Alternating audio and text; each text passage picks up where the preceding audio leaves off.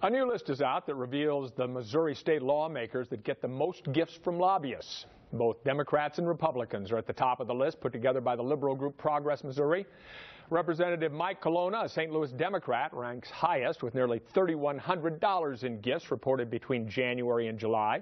Kansas City Democrat Brandon Ellison isn't far behind. He's at third with $2,800 in gifts reported to the Missouri Ethics Commission.